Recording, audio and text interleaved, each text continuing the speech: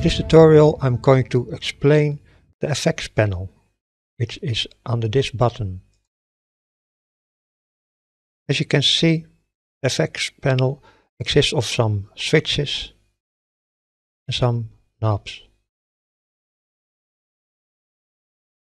Each of these switch or knob will apply an effect on your audio.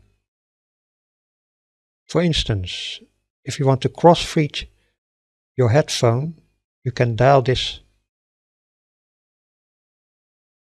knob from stereo to full mono. That's done by holding the left mouse key and moving the mouse up and down. For upmixing and downmixing for your home theater PC, you can use these switches.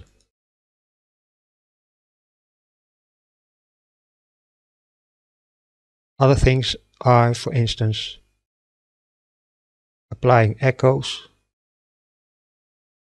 making fake stereo, so mono recordings gets a kind of stereo sound to them, which you can set in this knobs.